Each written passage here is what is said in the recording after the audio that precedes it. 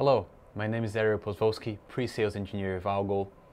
Today we're going to be talking about uploading custom audio files to your range of Algo AP speakers, paging adapters, etc.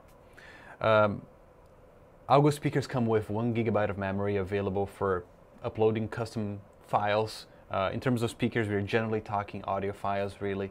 2 formats are supported, WAV or MP3. As far as sampling rate, none of that matters, just make sure it's a WAV or MP3 format. We're already logged in, it is in default settings. I'm in the status tab. I'm going to head right over to the system tab in the opposite corner.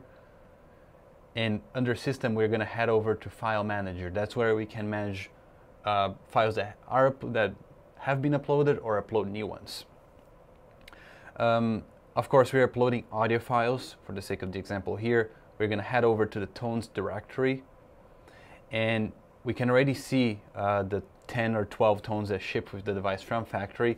These can be deleted or they can be left here. Really, they take up little to no space, and 1 GB of memory is really a lot of storage for audio files alone, so it's unlikely that you would ever run out of storage.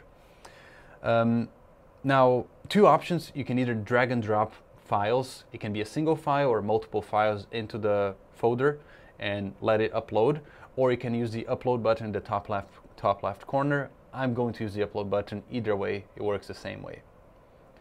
I only happen to have 1 file here for the sake of testing. If I had 10, I could select all 10.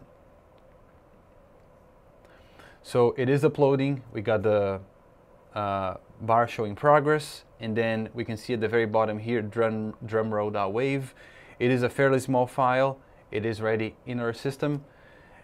And that's about it. It's a very simple process. So that wraps up uploading audio files to the file manager. For any questions or support, please contact the Algo team.